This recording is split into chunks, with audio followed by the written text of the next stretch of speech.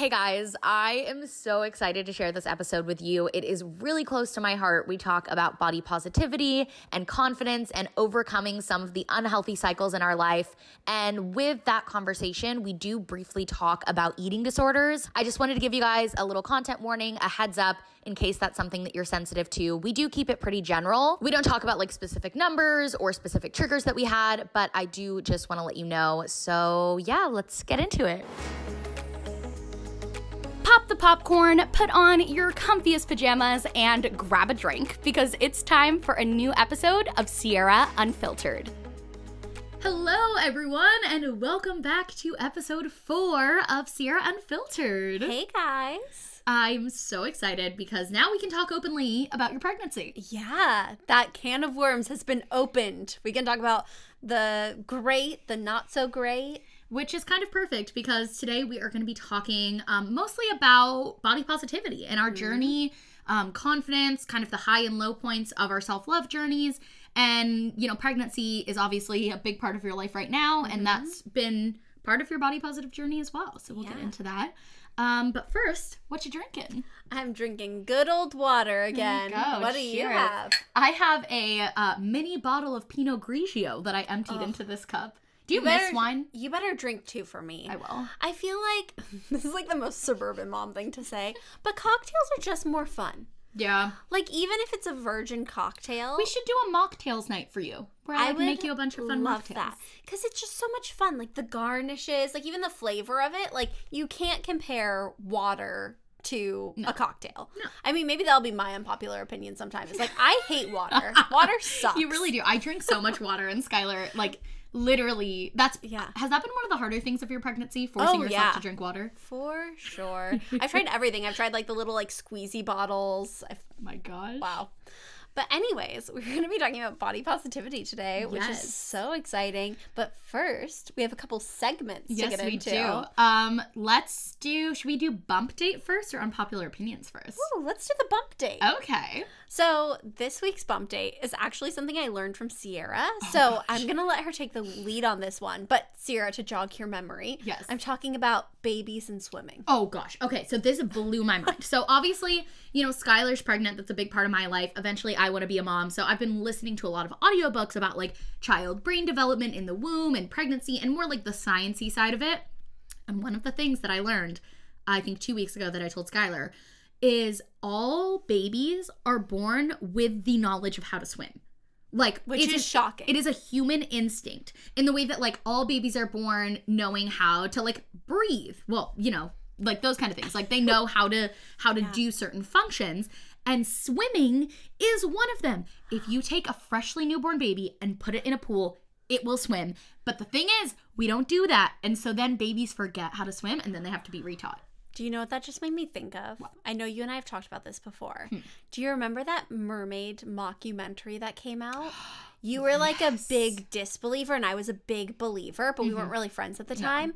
If I had heard that babies come out of the womb knowing how to swim when I was in my like mermaids are real phase, oh boy, that would have just been like game over. Does anybody else remember that documentary? Because we've talked about that before. It was like a big thing, but it was a mockumentary. It's like the people who believed that Blair Witch Project was real. Yeah. And I remember... But it wasn't it on like Discovery Channel or something like super legit, and it wasn't advertised as a mockumentary. No. It was like, this is on a science channel, and like, here's our documentary about how mermaids are real. And then it was like, is it true? And it was like the government stole our footage and this and that. And you guys need to find this if you haven't seen this, because I remember so clearly there was a girl on my soccer team who was like 100% in, like believed it, like in deep. And so I was like, I remember at soccer her being like, "You're just part of the government conspiracy," and I'm like, it's a mockumentary. Oh my gosh, maybe we should watch it. Oh, for a podcast? What if you like change your mind? What if you watch it and you're like, mermaids are real. No, but babies can swim. It's an instinct. I mean, I'm not advocating for throwing infants into a tub of water and testing it. Oh my gosh. But the audiobook I was listening to from a neurobiologist said that babies know how to swim when they're born. I'm all, Sierra, I don't know if you're going to be allowed at the hospital. I like walk out of the room to go pee. Sierra's like throwing the baby in the bathtub. She's all, swim, it's your natural instinct. Now, I don't know when babies lose that instinct of how to swim. I don't know. Like, I didn't, the podcast or the audiobook didn't go that deep into it, but that is very... It's so fascinating. I feel like it blew your mind more than it blew my mind. It's just crazy. I don't know. Well, it's like swimming around in there. Yeah, it's crazy that they are, like, moving around inside of me. They, like, have fingers and toes that are, like, functional. I don't know. It's just crazy. Yeah. Like, I read something that, like, if I, like, poke my stomach, they move. Like, they have, like, reactions. Like, they have reflexes now. You should try eating different foods and see if it, like, kicks, or, like, I guess you can't feel kicks yet. I mean, also, the podcast might have a lot of cuts because Skylar and I both know the gender of the baby, but she hasn't announced it yet, and we keep accidentally saying the pronoun for that baby instead of them or it. And so just be aware that if there's more little cuts and stuff, it's just because we messed up. And it'll only be for a couple more weeks. We just want to confirm with the ultrasound, and then, it's free for all. But what's your unpopular opinion today? Ooh, okay. So I feel like I've been coming in hot with these unpopular opinions.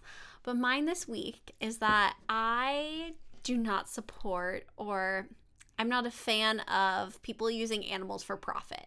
So this can mean a lot of things. This can mean, like, in circuses that aren't regulated. This can be, like, SeaWorld. This can be, like, I support, this is hard to say. So I support AZA-regulated non-profit institutions that are based on, like, rehabilitation and research. I think it's a very important thing, especially since, like, I'm going to raise my child vegetarian, that they are able to actually see animals and gain that empathy. Like, that elephant isn't just, like, a picture in a book. An elephant is, like, a living creature that they recognize as, like, alive and has feelings and thoughts. But I think that anything where animals are treated inhumanely or used, like, to, like, entertain humans, I just can't get behind. So, but you're fine. You support zoos and safari parks and everything else that are not for profit and that are about rehabilitation? Yes. Okay. So, like, I would totally take my child to, like, the Birch Aquarium in La Jolla, San Diego Safari Park, because I think that those places are doing more good than harm. I think that they're teaching kids empathy. I think that they're obviously, like, helping animals and creatures that are, like, going extinct. Like, there's a lot that goes into that. Whereas somewhere like SeaWorld, like, not to call them out, but I think it's, like, it's purely entertainment based. Yeah. They're a theme park, you know, just like Disneyland or Universal. Yeah. And I just can't get behind animals being the source of entertainment. Yeah, I think for me it's the profit thing, because I am with you on that. Yeah. Where, like, I totally will go to, like, the San Diego Safari Park because, like, they are not for profit, and like, yes, in an ideal world, there wouldn't be animals outside of their natural habitat, but, like, the good that it does with, like, educating people and getting people excited and driving donations, like, that's really important. Totally. So, but I think I don't think that's too hot of a take. I don't know. Let us know. Well, and there are a lot of blurred lines. Like, even Kyle used to work at Universal, and they have, like, the Animal Actors show, and I remember a couple times I would, like, get upset and, like, not want to see it, because even though those, I understand that those actors or those animals are actors that are, like, essentially equity actors. Like, they equity animals. Like, they get breaks, they're fed the proper food. Like, I understand that they are treated very humanely, but at the end of the day, like, they're being taught to act like humans, and, like, they're working, and I can't get behind an animal being forced to work. Yeah. So that's my hot take. What's yours? Mine is a lot lighter, but probably more controversial, because I feel like a lot of people agree with you on that. I think naps suck. Retweet. Okay, because everyone's always like, oh, like, I heart naps. Steven loves a good nap. Here's my problem with naps.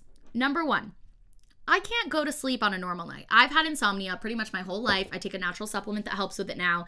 I've tried every technique and every sleep medication in the book. So if I can hardly go to bed at night, I'm definitely not going to bed during the day. So I just lay there, and it's a waste of time. And I'm not even relaxed because I'm trying to go to sleep. And then in the off chance that I do really go to sleep, if I'm, like, really, really tired, I wake up 10 times more tired than I was when I went to bed. Oh, yeah. They're just never great. Like, the other day I was feeling really sick, and I, like, knocked out for an hour, and I woke up and was like, Everything is gross. Like, my breath is the worst that it's ever been. I'm so tired. I don't know what time it is. Like, everything's just bad. Well, and then half the time you can't go to bed that night because your brain, like, already went to sleep. So here's my strategy. If I, like, you know, I'm really, really tired. Like, when I got back from VidCon, I had like 3 hours of sleep every night for the past 3 nights. So I got back. I was exhausted. I laid in bed, put on Glee, watched Glee, and went to bed at like 7 p.m. And then I slept for like 12 hours because I'd rather like relax and force myself to stay awake than actually take a nap. You know, now that I'm thinking about it, I don't think there's a big problem in the world that Glee can't solve. I retweet. Can you think of any big problems that World Glee can't hunger. solve? Glee solved it. Oh my gosh, the comments are going to be insane. I mean, Glee solves everything. Terminal illness. Glee solved it. Oh my gosh. I don't know if I can retweet that, but yes, Glee is a source of light. Have you rewatched Glee yet? So we talked about rewatching it this year together, but then we didn't. I started rewatching it. I just feel like the first season is like kind of a lot. So I'm on season 5 now, and there's 6 seasons. I feel like 4 is the peak, like 3, 4. I think 3. So here's the thing. So 1, 2, and 3 are all with the like original cast all there. Yes. 4 is when they split off, and like some people are in New York. Oh, that's where it goes downhill for me. The beginning of 4 was actually okay. Like them introducing like Marley and Jake, and like that was fine, and then following like Kurt and Rachel. And these are Glee spoilers, so I mean the show's been out for like 10 years. But here's where I think they jumped the shark, and we're like it's downhill from here. Yeah. When Rachel got Funny Girl, that was like a little bit too much. Then now we're getting to the point where Santana got cast as her understudy. That's way And then too after much. that, she drops out of Funny Girl to do a TV show, and it's just like too much. Yeah. They just did What Does the Fox Say with puppets, and I love that for them. Yeah, I think that is where they started going downhill. But I think like 2 was the best season. I would agree with that. Yeah, I feel like 2, 3. Yeah, I love original cast. I like wasn't that big of a fan of Marley, which I feel like is weird because she's like very soft and like whatever. But I like Rachel Berry. She's my queen. I like Tina Cohen Chang. She was the worst. No.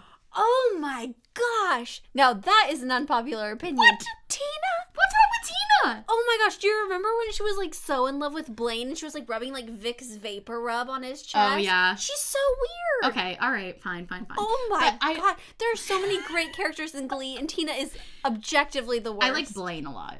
Blaine is great. Also, Kurt's great. Also, Mercedes is great. Also, everyone's great. But not Tina. Not Tina! So this is not a Glee cast. But as you can see, we have a lot of hot takes on Glee. Truly. Let's get into the topic, which is Yes. body positivity, which is so near and dear to both of our hearts. And I'm honestly surprised that it's only the 4th episode that we're talking about it. I know. So do you want to start us off? Because obviously, I feel like you're kind of like... I mean, you would never say you're the queen of the body positive community, but I would say you're the queen of the body positive I'll say I'm community. like a duchess. I'm not quite a princess, not quite a queen. I'm like a duchess. Girls supporting girls. I love anyone that talks about body positivity, but in my eyes, you're the queen. I love you. So do you want to talk about a little bit about like how you found body positivity and your journey? Yeah, I think right now is definitely the most body positive I've ever been in my life. Like, I'm just in a really good spot. I'm surrounded by people who really encourage me. Yeah. My online community is incredibly encouraging. I personally have found a great balance between like eating healthy, fueling my body, and exercising without really getting too wrapped up in it or without trying to lose weight. I think this past like 6 months since the beginning of the year is the first time in my life I've ever been working out and it's not about weight loss. Like ever. Like even when I was like 10. That's so sweet. When I was like 10 and I would go to the gym, I'd be like, I want to lose weight. And this is the first time in my life that like all of my goals and seeing progress is about reps and about like stamina and about like increasing like the amount of weight that I can bench press. Like it's I have fitness goals and they're not about my weight, which is amazing. So I'm in such a good place right now, but obviously it hasn't always been like that. I found body positivity very publicly. I'd say probably within 3 or 4 months of starting my YouTube channel. And so I pretty much started at square one and I publicly was documenting myself unintentionally, finding confidence and finding myself. And it's been really, really great to find this community that is so empowering and so encouraging, and it has been such a positive influence on my life. What's it been like for you? I mean, I think that I really have been kind of catapulted into the body positivity community just like from being around you. And also I think that like being around the people that you're around, like I feel like nowadays it's kind of coming around to where more people are in the mainstream who are like body positive advocates. Like I think of like Jamila Jamil. Yeah. But I feel like there's so many creators who are just like so empowering, so wonderful that I found through you. Yeah. And also I think just like on a daily basis working on your channel, like we're constantly talking about it, and like that's constantly something we're like striving for and like encouraging in other women. So I think it's like naturally kind of pushed me into a more body positive headspace. I'm sure we'll talk about it later, but like I struggled with eating disorders for a really long time and body dysmorphia, and so I think it's something that like I'm still improving on every day. I think that no one is ever at the end of their body positive journey, but I think that I'm a little further back than like you would be, you know? I think that I'm still on that incline, and I think like a crossroad I come to a lot is I think I'm so body positive when it comes to other women. Like I literally like I do not know the last time I like commented on another woman's body or thought anything about anyone's body other than like, you look so healthy, or like you look so beautiful, you know?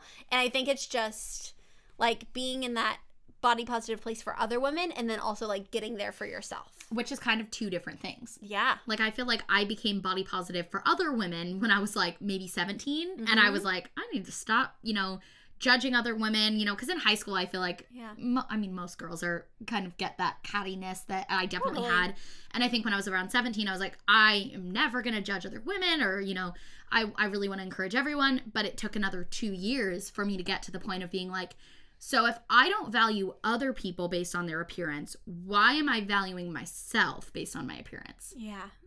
It is a crazy thing. But like you said, like the months leading up to my pregnancy was the first time that I ever had like a healthy workout routine.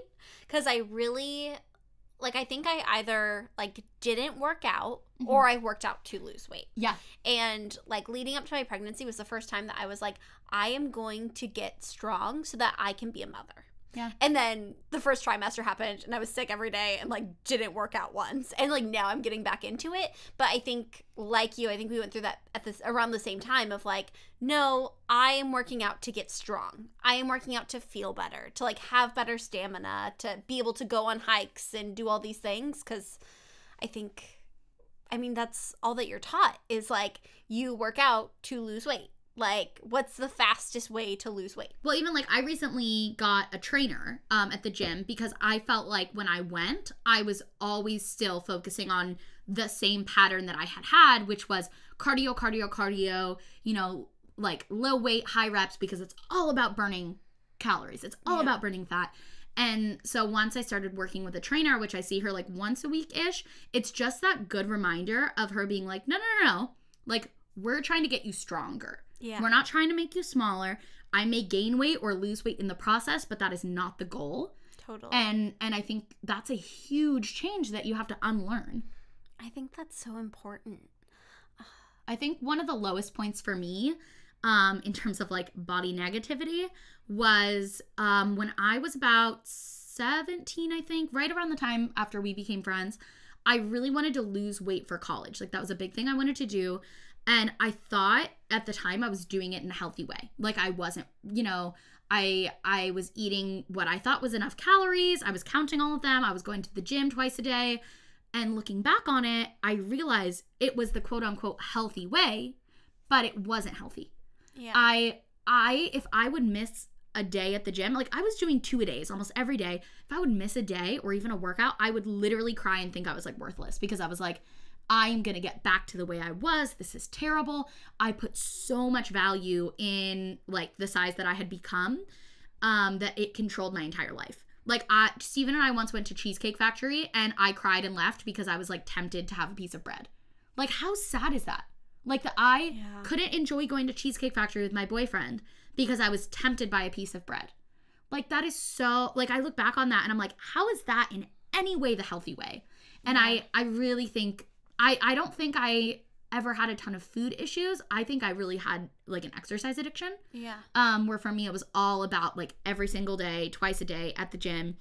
And so unlearning that has been really difficult for me, but I think having a trainer has been great because she kind of reminds me like, no, like we're, you have to take this off day. Yeah. Like, because I used to be either all in it or all out. And it's helped me to be like, I work out like 3 to 4 days a week, and it's important for me to take my rest days. Well, and I think it's important to note that, like, we're all on a journey. Yeah. Like, even, like, you with exercising. Like, I remember a couple weeks ago, it was, like, late at night, and you're like, I have a lot to do, but, like, also, I didn't go to the gym today, and I should go. And I was like, but also, like, if you don't make it, that's fine. And then you texted me afterwards, and we're like, hey, thanks for reminding me that, like, it's good, and I'm good to, like, take a night off, you know? And I think you're in a much, much better place, and I feel like you're kind of at like the full circle of that. Yeah. But even whether it's food issues, whether it's workout issues, I think that like we all have to be reminded sometimes of like, it's a journey and we're all on one, you know? Well, and it's great to have friends that can keep you accountable without shaming you about it. Totally. Because even like you weren't like, you're reverting back to the way you were, like, don't go to the gym. You were just like, hey, just remember, like, it's okay if you don't go. Like, you're fine. And then later that night, I was thinking about it. I was like, oh my gosh. Like, that was kind of the, like, a little bit of that, like, hey, that little nudge. Like, you're good. Yeah. You got it. Totally.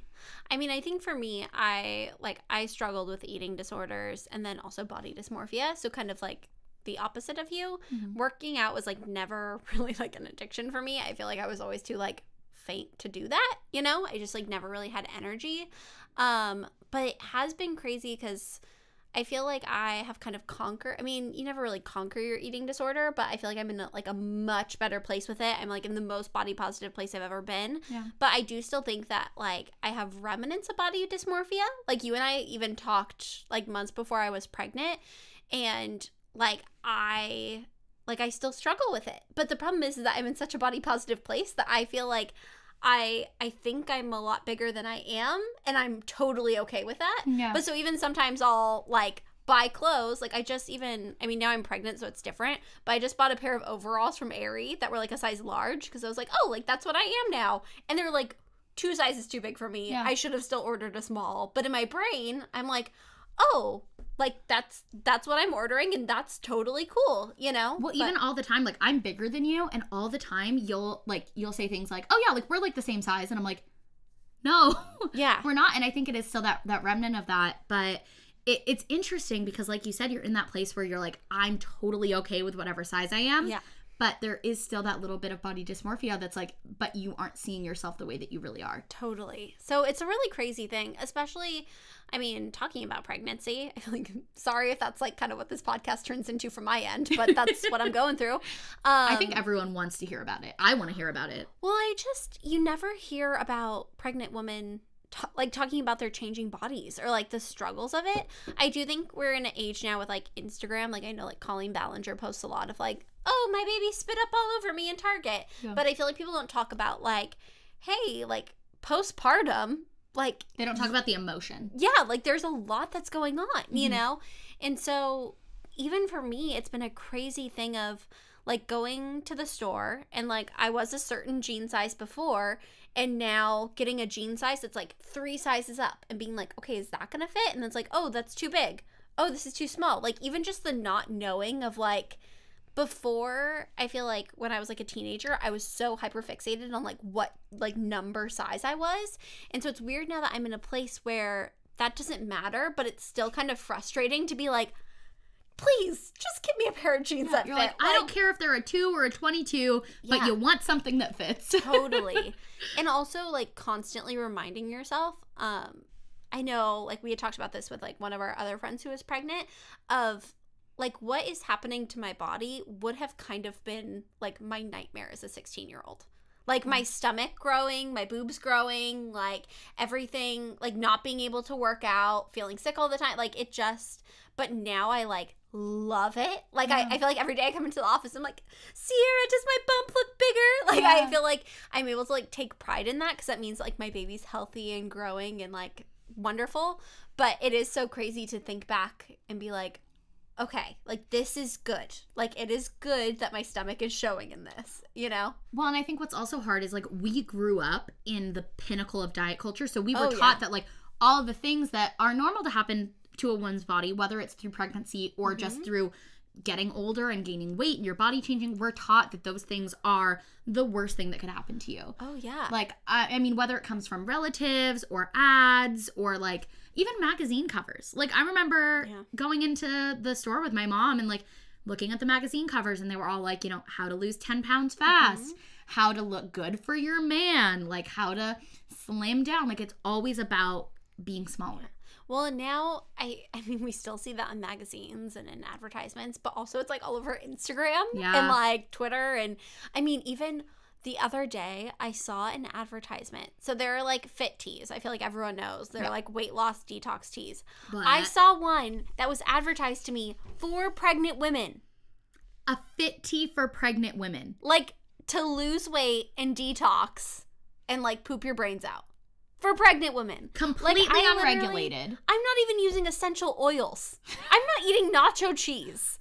But you're going to drink a, like, laxative tea that's, like, not moderated by, like, Well, you know what those teas and those companies and all of those diet companies do is they are trying to prey on the most vulnerable people. So that's why first they're like, okay, who's super vulnerable? Okay, how about, like, late teens, early 20s women? You know, they're all concerned about, you know, not, like, gaining. They're all concerned about gaining weight. They're all concerned about, like, you know, finding a partner. The freshman 15. So they target those people. What's another vulnerable group?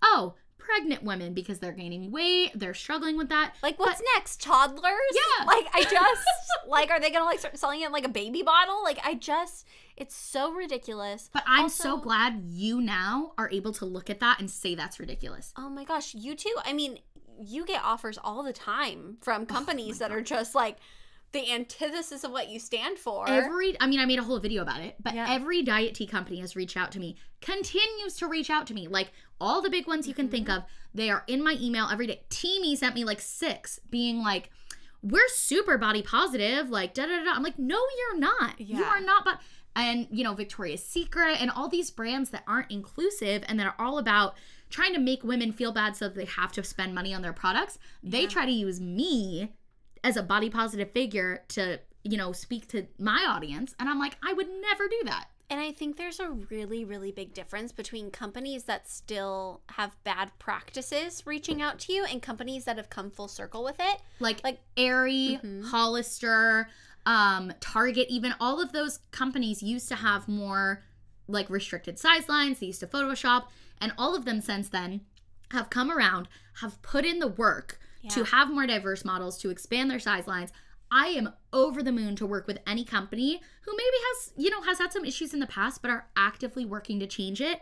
But I will not be your PR save. Like, put it, you know, if Victoria's Secret put in the work, changed their advertising, changed their sizing, changed everything, and then after a year of that came to me and were like, hey, do you want to work together? I would be like, absolutely yes. Yeah, go off, sis. I mean, sorry for the rant. No, I think this is what, like, the beauty of the podcast is that we can talk about these things. Yeah. Like, it really is insane that these companies are reaching out to you as a body positive influencer and want you to sell your audience these, like, potentially harmful products.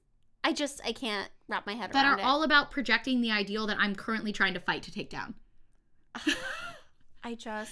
I'm so happy that both of us are in such a body positive space that, like, we are able to recognize that. Yeah. So when did you first get into body positivity? I know you said it was in the beginning of your channel. It was after I made a video that was like a curvy lookbook. And I called it that because I was scared that I was going to get hate for people that I was in a really bad space with my body, of people that were going to say, you know, you're fat. Why are you wearing this? And now I'm like, I don't care. I'll take that all day. Yeah. But back then, it was like my biggest fear. I had maybe like 2,000 or 3,000 followers. And I made this video and I titled it like that in hopes that, you know, I'd be like self-aware of that, like, you know, I'm not trying to be a size 2. And people really resonated with it. And so from there, I found a lot of body positive influencers and body positive YouTubers and kind of built this community around confidence. But I was still really working on that myself. And I remember maybe a couple months after I made that first video, I had a relative make a comment to me about losing weight for my wedding. They were like, they showed me an old picture of me and they were like, this should be some inspiration for your wedding, which first of all, that photo was facetuned because I used to facetune my photos. And second of all, I was in a really bad place with my relationship with food and my relationship with exercise. So they showed me this photo, not knowing how absolutely miserable I was at that time in my life, and saying, you know, you should go back to this. And that was really hard for me. And I cried. I cried and cried and cried. I talked to my mom about it. My mom was like, my mom really changed the way, honestly, I think my mom was kind of the gateway to body positivity for me, because after that relative said that and I was so upset, she goes, you know, Sierra, if they are holding you to this ridiculous standard and they're valuing you off your weight, think about how they treat themselves. Yeah. And they are, you know, every pound that they gain or lose is something that changes the way they value themselves. And she's like, aren't you glad that that's not you? And I remember thinking like, yeah, I'm really glad that that's not me. And I'm glad that I am going to be able to go through my life and have a piece of bread at Cheesecake Factory if I want to, and like skip a day at the gym and, you know, have an ice cream and enjoy my life and not let food and exercise and appearance completely consume who I am. And I think that was a big turning point when my mom said that, because I was like, oh my gosh, I feel sorry for this person who made that comment about me. I feel sorry for them that that's how they value themselves. And I think that was kind of like the start of the body positive ball rolling down the hill. Yeah. What about you? When do you think it was like a shift? First of all, I feel like we reference that all the time. I feel like that was like one of the most like empowering things she could have ever said. I think about that all the time when I'm talking to my relatives. Me too. I feel like you and your mom are both like icons. Like the other thing I think about all the time is when you say like, it's not your body that's the issue, it's the clothes that are the issue. You know who I got that from? Who? From Confidence Makeover. Oh. Yeah. Did someone say that to you, or did you say that? I think that was a conversation I had with Emily, the first girl in Confidence Makeover. And I think I kind of offhand said it like, your body's not the issue, it's the clothes. And then she said it like straight to camera. She was like, and then Sierra said, your body's not the issue, it's the clothes. And I was like, light bulb. Yeah. It's just so amazing. I just love body positivity. Me too. But when do you feel like you kind of came into it? That's a good question. I think I'm still coming into it every day, honestly. I think like maybe when I started dating Kyle. Yeah. I feel like, I mean, even little things, like before I started dating Kyle, like if I was like hanging out with a guy, I would like wear a bra to go to sleep. Like a structured wired bra. Not because it was comfortable. No, because I felt like uncomfortable in my body and like I wanted to like look presentable. Like I feel like half the time I'd like go to bed with makeup on, and you know, I think I like wanted this idealistic version of myself portrayed because I wasn't comfortable with like me without a bra on, me without makeup on, me without, you know. And so I think it wasn't until I started dating Kyle and realized that like, first of all, he doesn't notice. Like, first of all, guys just generally, like, don't care. Yeah. And also don't notice. Oh, yeah. No, I started dating Steven when I'm around the size that I am now. I lost a ton of weight. I gained it back. I went down a little bit. I came up a little bit. I went down a little bit. He has literally never noticed. Yeah. Never noticed. Nope. And so I think that helped me a lot. Also, I think, like, just being in a relationship where the person's, like, really affirming me and, like, compliments me on things that aren't my appearance. And also, I, like, wasn't actively, like, dating guys and, like, felt so, like, consistently, I don't know, like, fixated on, like, looking my best, presenting my best image. It was, like, this person is, like, choosing to love me every day, no matter what I look like, like, because I look like a mess sometimes, you know? And so I think that's kind of when it started for me. And then I think, like, also just being involved in your channel has, like, kind of pushed it a little bit. Yeah, I think, honestly, like, you are the people you surround yourself with. And when you're around a bunch of people who are body positive and who are encouraging you, like, you're naturally gonna change the way that you think about yourself. Yeah. And that's why I think it's so important to, like, be around people who are like that. But I do think something that's a little controversial is, like, who is body positivity for? I mean, I think it's for everyone. I do too. And I think, you know, body positivity was started by plus size women, specifically plus size women of color. And I always want to give, like, full credit and full, like, respect to the people who have the more marginalized body types and who did start it. But I think it's also important to acknowledge that just because someone looks like the ideal of beauty doesn't mean they feel that way. You know, you could look at someone who's a size 2, who has, you know, the perfect proportions and the perfect hair and the perfect skin, and they may see everything that's wrong with themselves. And that's why I think that, you know, it's for women of all sizes, all ages. It's for men too. It's for children. Yeah. I think like some of my most self-conscious years were when I was a child, you know? And that's a good question. When do you think was like the peak of your self-consciousness? I think like maybe 6th grade. That I was going to say 7th grade. Wow. Twinsies. I think by the time I think 7th grade was like peak awkwardness already. Yeah. I think 6th grade I was still a bit of a tomboy, so I wasn't thinking too much about myself. I think it was when I got boobs. Yeah. And like my body started changing. That'll get ya. And like all of a sudden I was like, oh, I'm like I look like a woman. Like what is a woman supposed to be? Well, and that's a hard thing. I mean, both of us are curvy, and I think like I don't know about you, but in my friend group, like I was the girl with the boobs. Oh, yeah. And so I think, like, I got a lot of unwarranted attention from boys, but also I didn't look like any of my girlfriends. Yeah. And so it was hard because, like, my girlfriends would wear, like, even, like, baby doll tops were really in when I was in middle school from, like, Abercrombie or Hollister. Oh, yeah, same. And, like, I couldn't wear them because they just, like, were the least flattering thing. And so I felt like I kind of had to dress different from my friends. I also, like, boys treated me differently than my friends. So it was kind of like a... I remember, like, this is so messed up looking back, but I remember one of my guy friends introducing me to one of his friends as Sierra with the big boobs. Like, literally introducing me as that. Like, that, and that... I'm sorry, I shouldn't laugh. No! It's so ridiculous! But I just, like, do you ever have, like, funny situations pop in your head? Like, I just imagined us at, like, a networking event. Like, if I introduced you to someone. This is my client, Sierra, with the big boobs. I mean, that'd be kind of iconic. Oh yeah, but like even when I said client, no, that reminded me of I was at VidCon 2 weeks ago with Carrie, and I was joking around pretending she was my client everywhere. So I'd be like, clear the way, my client's coming through. But like it is so true that like being around other people who are body positive, like even just being at VidCon where like there is this very like one Hollywood body, and I very much stand out from that. Yeah. And being with Carrie, who like looks like me and talks like me and values herself not by her appearance, was so affirming. Totally. And like I felt so much more confident going into these events knowing that like Carrie was on my side and like Carrie wasn't gonna judge me if my stomach was sticking out, and it's great to have those people.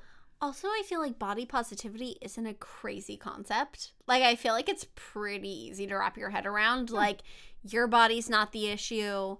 Let's just, like, not comment on other people's bodies. Let's just, like... Let's value ourselves for other things, and... But it's really hard to come around to. Oh, yeah. And also, it just, like, didn't exist. No. You know? Like, it just... I remember the first time I, like, heard about it, I was like, oh, I mean, yeah, like, that makes sense, and let's have that conversation, but, like, I've never heard anything like that before. Yeah, I mean, I think especially growing up, like, as an actor, like, in theater, it was very much, like, if you are fat, you are the comedic character. And, like, that's it. And if you are thin, then you are the ingenue. And it was very much, like, you know, you are defined by what you look like. And then coming around to the idea that, like, oh, maybe I can be things that aren't related to the way that I look. Yeah. Like, you're right. It's not a crazy... Mind blown. It's not a crazy concept, but it is crazy. Yeah. Like, I mean, also just, like, growing up, I mean, all my female relatives would constantly, and I mean, a lot of them still do constantly, like, make remarks about their bodies. And even if it's not people commenting on my size or my body, it's the idea that every woman I knew growing up was constantly like, oh, like, I need to lose a few pounds before this big vacation, or, ooh, maybe I can squeeze into those jeans from last summer. You know, it's like, I don't know. I feel like when you constantly grow up with that, like, that's what normal is. Yeah, I remember, like, even up until 2 years ago, like, holding on to an old pair of jeans as my goal jeans. That, to me, didn't seem like a bad thing to do. Because it's like, no, this is how I'm gonna look. But it's like, how terrible is that? Like, if my body changes and I lost weight, I can, you know, if I don't want to spend a ton of money, I can go to the thrift store and get a new pair of jeans. Or I can go buy a new pair of jeans if I do want to spend money. why hold on to something? Because that's just telling yourself that you're not valuable until you have that, until you fit into those. I feel like this whole podcast is just going to be saying retweet to each other. It really is. But like, I don't know. I completely agree. I agree. Are there any elements of body positivity that you don't agree with, or that you agree with but you find particularly hard to like swallow?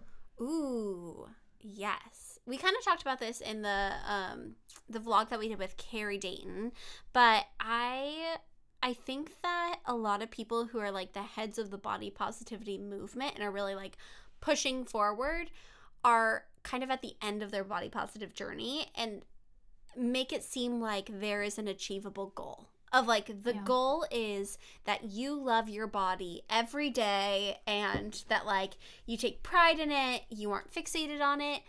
But I don't know if that's ever possible, at least for me. I think that maybe for some people, but I think a good majority of people are always going to have like little things. Like, even if it's like, oh, my pants are a little snug today, or, you know, I think that it's important to also place equal value on like who you are as a person. I think it's also important to, if people want to like work towards being healthier, like that's okay. Like, I think a lot of body positivity is kind of like anti-workout, like not eating salads, but you know what I mean? Like, eat whatever you want, eat pizza for every meal. And that's great. Don't restrict yourself, but also like, if you want to make healthier choices because like you're pregnant or like you just want to be in a healthier spot. Or if you have health concerns that are, you know, like that losing weight could fix. That's 100% okay. Yeah. What do you think? I mean, I agree with that. I think it's a tricky thing from person to person, which is why I think making a blanket statement one way or the other is never going to be the right way. Yeah. I think my biggest thing that I struggle with is the idea that like body positivity is only for certain sizes. Yeah. Because the most insecure I've ever been in my life was when I was the smallest I've ever been. Yeah. Which I made like a long Instagram post about that a while ago, but it was basically like, I had this idea that when I lost weight, and I think so many women have this idea, if I got to that goal weight and that goal size, I would be so happy. Mm-hmm. I had all these plans. I was gonna, you know, go hiking and feel comfortable just wearing a sports bra. I was gonna be able to wear tight-fitting dresses and feel good. I was gonna go to the beach and take photos for my Instagram. And I got to that size, and I actually did none of those things and really regressed in the way I felt about myself, because I had lost the weight. I had gotten to the size that I thought was supposed to make me happy, but I hadn't done the mental work. And I looked in the mirror and I hyperfixated on everything that I saw that was wrong. Instead of being like, wow, you know, this is the size I always wanted. It was now everything else is wrong with me. And it's difficult because I think a lot of people would have looked at me in the way that I looked back then and been like, oh, she must be so confident, you know? I am so much more confident than I am now. Mm-hmm. And I think the girls who are in that position that I was need body positivity just as much as I do now. Agree. I couldn't agree more. I just wish more people knew that, you know, losing weight doesn't make you confident. I see so many comments on my videos when I'll talk about being insecure about my stomach. They're like, well, if you don't like it, just change it. And it's like, that doesn't solve the mental block. Yeah. You know, I could have the flattest stomach in the world, but if I didn't change the way I think about myself, I'm still going to look in the mirror and be unhappy. And so I think if you are someone who's on a weight loss journey and you want to lose weight, for you, that's your prerogative, but you have to do the mental work too, because otherwise you're going to get to that end goal and be just as miserable as you were when you started. Yeah. I feel like that's a great place to end it. I feel like that was like the perfect my monologue wrap up. I agree so much with everything you say. Should we get into the voicemails? Yes. Someone commented, they're like, I thought the phones were going to be real, so oh my gosh. Listening to the voicemail. It has been so fun. By the way, you guys can call 8778-SIERRA if you live in the US to leave a voicemail for us to give advice. Or if you are international, you can send us a voice memo to the email, which is sierraunfiltered@gmail.com. Woo! Woo! Hey, Sierra. So recently I went through anorexia, and since then I've gained a lot of weight. And I feel extremely overweight and self-conscious, but you've helped me love my curves. But I still look back at pictures and want to compare myself to my skinny self, I guess. And also I'm having trouble because other people, I don't want other people to think that I've gained weight or think I'm not as pretty. and it's an internal thing, I know, but I kind of have been like avoiding public situations, and it's super unhealthy. But I don't want people to like look at me and be like, wow, she's gained a lot of weight. She looked way better when she was thinner. So I'm just like having trouble with that, and I was wondering if you could give me advice. Thank you. First of all, I love you so much. You are so valuable, and I'm so proud of you for recovering. Yeah, that's so amazing. It's a very hard thing to do that I don't have personal experience with. I know you do. Mm-hmm. Do you want to talk about that first, since you have more experience with it? Yeah, I think that, first of all, I went through exactly what you're going through, so I completely understand. Even, like, now, I've gained a lot of weight. I've been pregnant for 3 months, and I haven't been able to tell anyone. Like, even on, like, some of the podcast promo pictures, people were commenting, being like, wasn't Skylar saying that she was a size 2? Like, oh, like, either she's pregnant or she's gained a ton of weight, you know? Mm-hmm. And I think that you're always going to be recovering. At least from me and the people that I've talked to, there's never truly, like, an end goal. And so I think, like, constantly reminding yourself that, like, you are perfect the way that you are, and that, like, you can't slip back into that negative headspace, and, like, surrounding yourself with people who, like, uplift you and encourage you to, like, who cares? Yeah. Who cares? If I had just gained weight and I wasn't pregnant, that would have also been fine. Yeah. You know? And so I think that, like, it's so hard. It's so hard to give anyone advice on, like, recovering from eating disorders, because I think, first of all, they're so personal. Like, mm-hmm. everyone's journey is, like, so specific to them. It's such a hard thing, and I think, like, only time can help, you know? Mm-hmm. And also, like, there are so many wonderful people on the internet that you can follow. Yeah, even, like, my editor, Rachel, she has a channel called Ladle by Ladle that's mm-hmm. all about eating disorder recovery. I would highly recommend her channel. She talks about a lot of really great stuff. I think another thing is just, it's easy to look at old photos where you were thinner and only remember the way that you think of it now. Yes. But you can try to remember, if you are in a situation where you're looking at those old photos, or you're talking to people who used to know you when you were smaller, remember the part that you can't see in that. Mm-hmm. The pain, the sadness, the complete encompassing of your mental space with just obsession of food and dieting. And remember who you are now, and how much happier and more vibrant you are. And even if you're struggling to still come to terms with that kind of stuff, like, just remember how far you've come, and that, like, yeah, you can look back at those photos and be like, oh, I wish I was that size, but you don't wish you were that person, because you're so much better off now. Mm-hmm. I was literally going through my Instagram the other day because I was seeing if, like, there's anything I want to, like, delete now that I'm becoming more of, like, a person in the public eye. And I saw a picture of myself, and I was like, wow. I, like, had, like, long dark hair, and it was a totally different point in my life. And I was like, I look so good there. Like, wow, like, maybe I should dye my hair dark. Maybe I should start wearing hair extensions again. Like, this, that, and the other.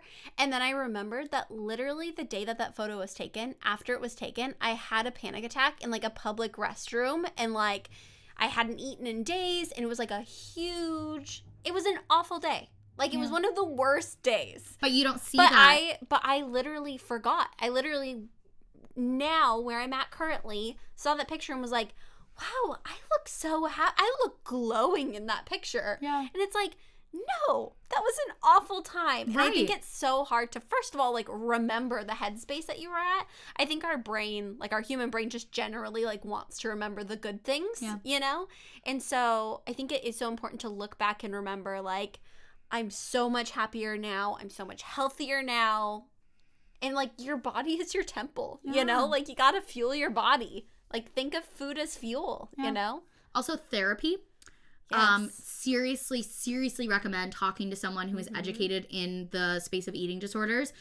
Because you know, talking to us, like, we can give our anecdotal advice on what's worked for us or what we've seen. You can talk to friends and family, but at the end of the day, the people who can help you really conquer it are gonna be trained professionals. So take everything we say with a grain of salt. Highly recommend therapy. I've been in therapy. I have. It's really important, especially when you're going through something like that, and there's no shame in getting help. So therapy. But I'm proud of you, and I love you, and you're doing awesome.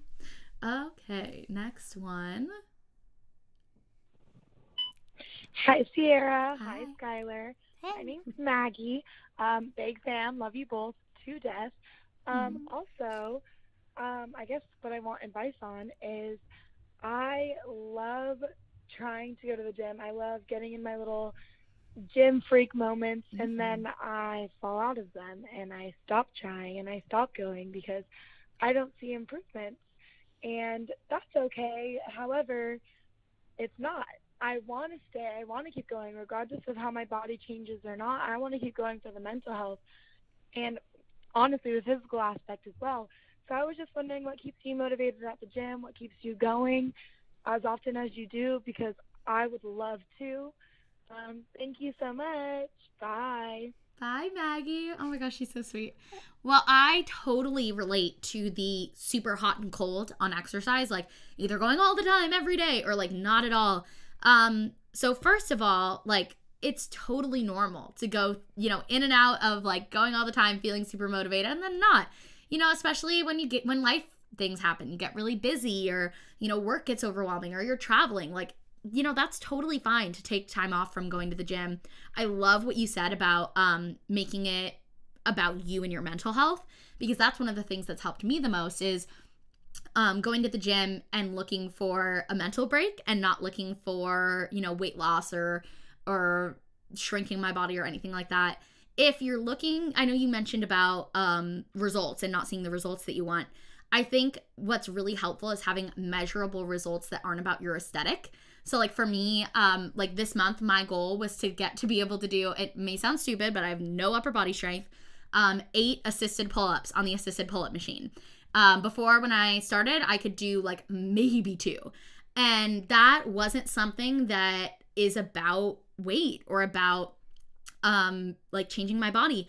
But it was something that kept me motivated to go, you know, 3 or 4 times a week because I was like, I got to keep building up this muscle. I really want to be able to do 8 assisted pull-ups, and now I can, and it's great.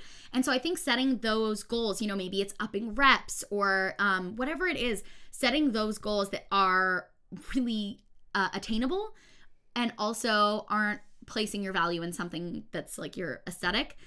Also, I think it's really great to take those breaks. So maybe instead of committing fully and going, you know, every single day for a month and then not at all the next month, maybe go 2 or 3 times a week and plan it into your schedule and make it something that's exciting for you. Like for me, I love going to the gym because A, I get all my frustration out, and B, I'm not on my phone.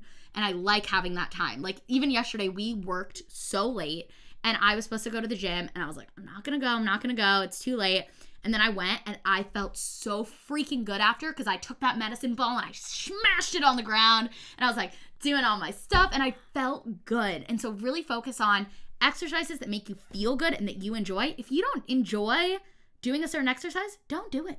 If you don't like working your upper body, that's fine. Don't do it. You don't like cardio? Don't do it. You don't like circuits? Don't do it. Try a bunch of different things, figure out what you like, and stick to that. And that was my ramble, so what do you have to say? I mean, I feel like you kind of said everything that I could have possibly said. I think my biggest thing, like when I heard the question, was really finding exercises that you're passionate about. I have hated exercise my entire life. Like literally, it's like the running joke in my family, because I'm in like a sports family, that my first semester of freshman year, I got all A's in my classes and like honors classes, and I got an F in PE. An F. All you have to do is show in up. Physical education. Because I like wouldn't. I was like, yeah, I'm not going to run the mile. Sorry. Sorry. Like I just like have no interest in like getting sweaty. I have no interest. Like I'm not athletically inclined. Like I didn't crawl as a baby. So I have like no hand-eye coordination. Like I just, whatever. But so then I like transferred into dance, which I loved. Like I was so passionate about dance. I was able to like choreograph for shows that I'm in. And now I have like found a new passion for like Pilates and yoga. And even like before I was pregnant, I loved doing like at Soul Cycle, they did Hamilton days at the one in town in San Diego.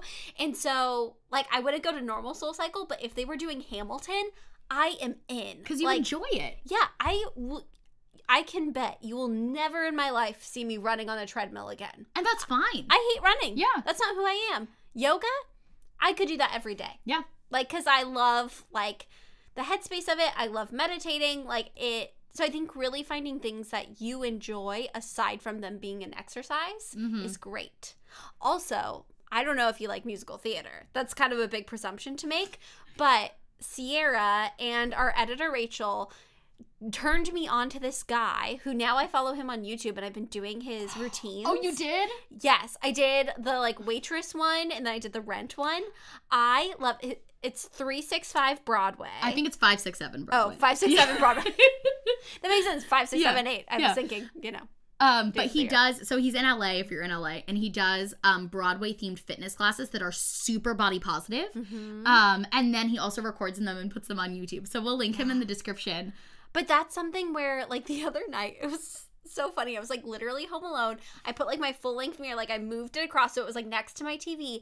And I was just, like, singing Waitress, like, jazz squaring it up, just, like, so into it. And I had the most fun I've had in so long. And I got, like, a great workout of it and, like, moved my body, you know? Amazing. And so I think it's, like, really identifying, like, what your passions are and going through it that way. Retweet. Woo. Is the phrase retweet trademarked? Like, could we make retweet merch? Because I feel like people... I would love that. Let's get on that. We'll see. Retweet merch. Okay, next question. I love that Carly's been picking the questions, so we don't hear them before, and I love, Carly, you've, like, focused them in on the topic, which is so fun. I love it. Okay, third one. Hi, Sierra. Hi, Skylar. My name's Angelina. Hi, Angelina. I am a plus-size woman, and I am in theater, and I was just wondering how to deal with feeling like you're not enough when auditioning for a show. I will be auditioning for Shrek the Musical, and I really want to be Fiona, but I'm worried about being a size 22 and not getting the role. Thank you guys so much.